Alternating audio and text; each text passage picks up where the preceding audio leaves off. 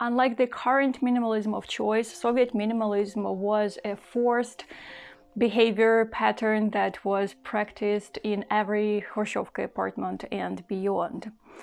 It was the time of total deficit of everything, when connections sometimes were valued even more than money.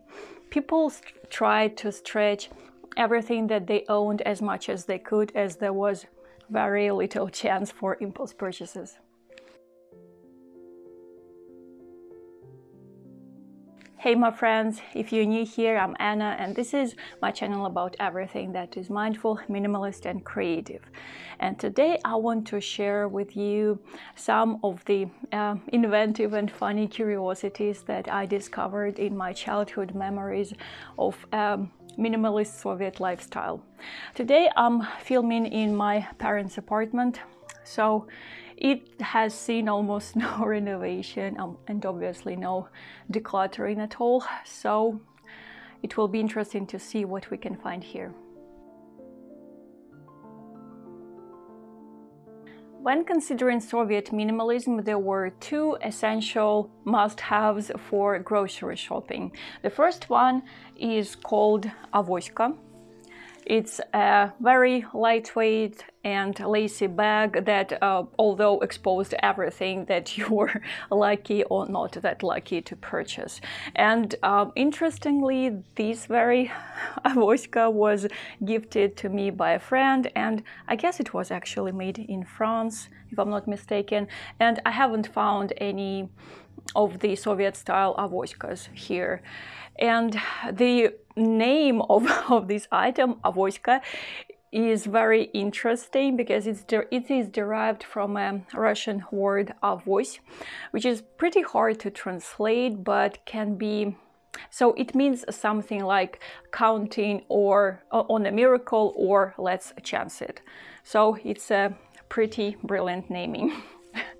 And the second item that I wanted to show you, and I actually found it, it's a metal vessel.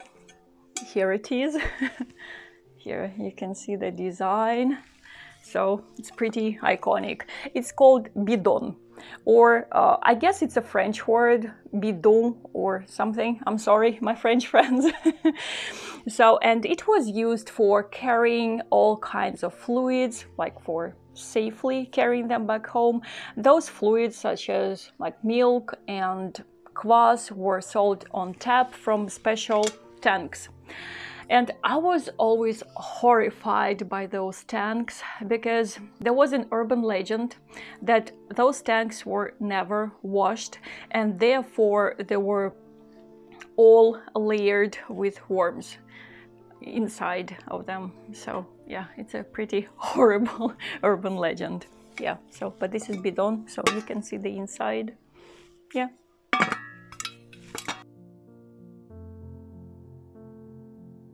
With nearly no plastic stuff available, we reused every vessel that we could find. So all types of glass jars were filled with soups, pickles, jams, and some other substances that you don't even want to know. And I'm talking about some regular medical tests. So yeah, we used some glass jars from baby food for that. Yeah, because there were no disposable plastic vessels. Yeah, and those bottles, such as like juice bottles or beer bottles that were that could hardly be reused, were recycled. And us kids, like Soviet kids, had the privilege of collecting all those bottles and bringing them to those recycling points and getting like small sums of money for that. I remember that my cousin and I were so happy to have our extra pocket money that we could spend on bubble gum. Yeah, that was zero waste in practice. We cooked almost everything from scratch, and such food preservation techniques as pickling, salting, and drying were huge. Also, almost every Soviet family had a family in the countryside, or had dacha, which is like a garden and a small cabin, and used that piece of land for growing their own food. So we grew potatoes, carrots, beets, cabbage, beans, I don't know anything. And as a kid, I didn't know anyone who wasn't recruited by their family for potato weekend, so for digging and processing all those garden stuff. In winter, the passion for planting was satisfied by growing spring onions on the windowsill in glass jars. And together with rye bread and salt, those spring onions were one of the best treats ever. Honestly, I don't remember that Soviet thrift stores were useful or popular, because anyways they sold everything that we already had, so there was no point in it at all. But at times we were lucky enough to get access to the so-called centers of humanitarian aid with piles of clothes, like secondhand clothes that were donated by people from the West. It was pure textile magic, and I remember how a couple of times my cousin and I found some little coins in the pockets of our new garments, and I could physically feel the connection to a person that had been using that item before me. So it was a very special moment. New items were bought very rarely and adored enormously. Each item had a special, unique character, a story behind, and was cherished throughout its life cycle. And the quality was super high too. This is me in my early 30s wearing a Yugoslavian wool coat that my aunt managed to buy in the 70s. Throughout the 90s, it was used as a uniform for potato digging sessions until I found it. I remember us having the most sustainable and cruelty-free wool production ever. So we used pet hair or fur from our Pusha, the cat, and Chipa, the dog. They had to be combed for several weeks or even months to collect all that amount of hair and fur. Then we would give it to a special skilled lady who would spin it into yarn.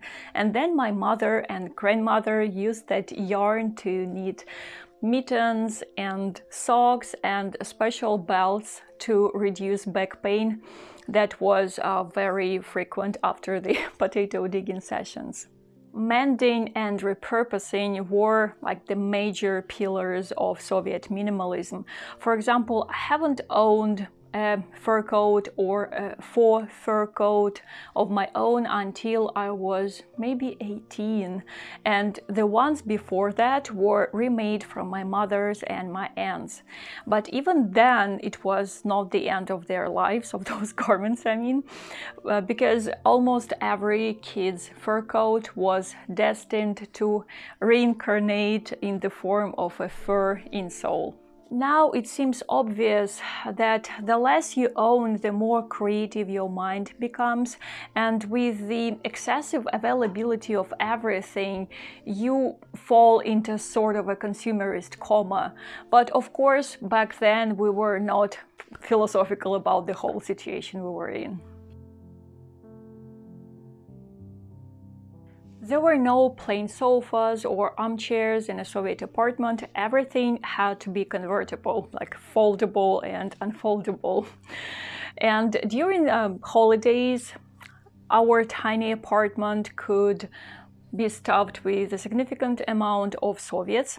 So that's why everybody needed their own sleeping place. And for those purposes, raskладушка was used. So raskладушка is basically a camp bed that is usually used in the army or in emergency situations. But in the Soviet years, they were the dream or nightmare catchers for many generations of Soviet citizens. And I remember my own experiences with sleeping on that type of bed, and they were pretty horrible and painful, I should admit. But yeah, sometimes people would even travel to other cities with their own раскладушка in order to make sure that they have a cozy nest to sleep in. A sign of good education and taste, home library was obligatory for almost every Soviet family. Even my grandparents in the deepest countryside had quite a significant collection of books. Well, not speaking about like this one, the amount of books that I have here that my father had been collecting over the years, and I still have no idea what to do with all these books. And the funny thing is that some of them haven't been even read, not even once, and you can tell it by the special sound that the book produces when being open. Yeah, for example, I found this one, so it's Latin American literature, and listen. Oh, the microphone is here. Yeah, so you can hear it, that is, it has never been read, and it was published in 1989. Yeah, so design is pretty cool though.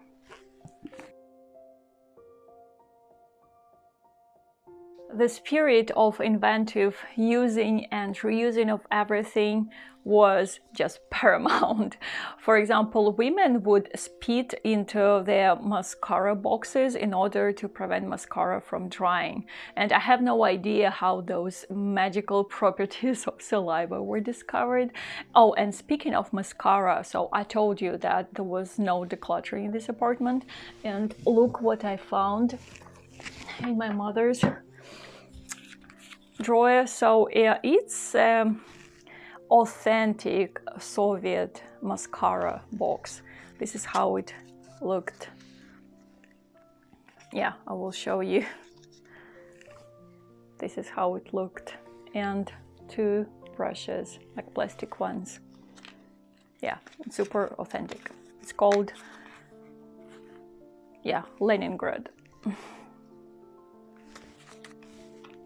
Yeah, then also women, when the lipstick was coming to an end, women would collect those remnants of lipstick from different tubes and heat them up in a small vessel and then cool it down and use it again. Also, a humble box of matches was used for many different tasks. For example, for deodorizing the bathroom, for making cotton swabs, or toothpicks. Yeah. Please feel free to share in the comments other amazing old school hacks that you maybe grew up with. Of course, in my childhood, I perceived this forced minimalism as a fun game or extended adventure because I didn't know a life that was somehow different. But now I'm trying to make it an intentional journey of owning less and fewer things, and I'm trying to make it a joy instead of a burden. People here say you cannot earn all the money in the world, but I would rather put it like you cannot own all the stuff in the world. And right now, minimalism seems the only way to combat global clutterization and to get more connected with people on much deeper matters. Minimalism is the unforced freedom of behavior that many of us haven't felt for many years, and by us I mean all people, everyone who is watching this and maybe feels the same connection that I first felt in my childhood looking at the foreign coin in my hand. This is it for today, my friends. Thank you so much for watching this video till the end. I hope you enjoyed it, and please let me know in the comments what you think, and maybe share some of the minimalist practices that were present in your families when you grew up, or maybe you want me to tell you more stories about like this apartment and maybe some things here, because it is like this place is oozing histories and different stories and Soviet artifacts. So just let me know. And you be safe, my dear friends, and enjoy your lovely day. And I will see you soon. Пока-пока.